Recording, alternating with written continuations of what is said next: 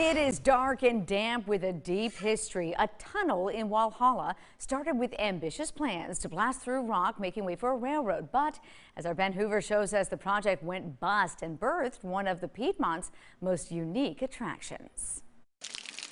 Tucked away in Walhalla, you'll find a tunnel that's dripping with history. But if you're hoping to get somewhere through here, anyone from around these parts will tell you this ain't that kind of tunnel. So it's like a tunnel to nowhere, really. Right. It literally just comes to an end, like yeah. It's rock. Hard stop, yeah.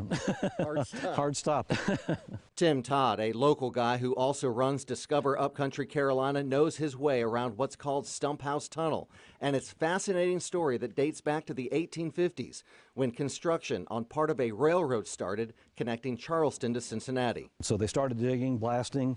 A lot of it was hand dug, hand tools, that type of thing. Then they started using some dynamite. But the real bomb came when the project went bust. With no more money, the company went to the state for help, where it got tied up until 1861 came along and the Civil War began, and so the tunnel was never finished. You can already feel how yeah, the temperature just went down about 5 degrees. Yeah. It stays about 50 degrees in there year-round. When you step in, it's cool and dark. Our camera light helps show traces from its early days. Area there, that's where they would drill down to, plant the dynamite to blast out.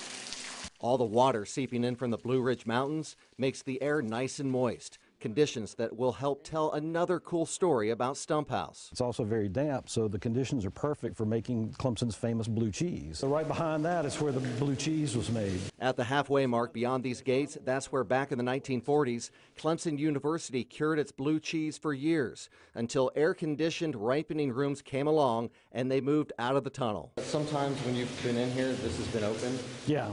Not in a while now, and mainly now because of the white-nosed bat. And yes, while it may be home to bats. Oh, okay, those are lights. Yep, that was a light, yeah. That doesn't keep visitors away.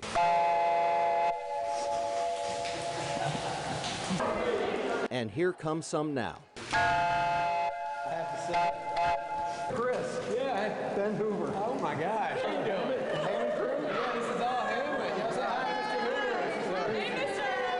A school group visiting from Columbia. These are all seniors. They'll be graduating in 4 days. Students proving that just because this path may lead to nowhere, the people who walk it know where they're going. At one point I looked straight up and then the water fell right into my eye, but it was really, really cool. People say, well, why would you want to go see a dead-end tunnel? Well, if you haven't been, it's pretty cool. And pretty wild. In Walhalla, Ben Hoover, 7 News.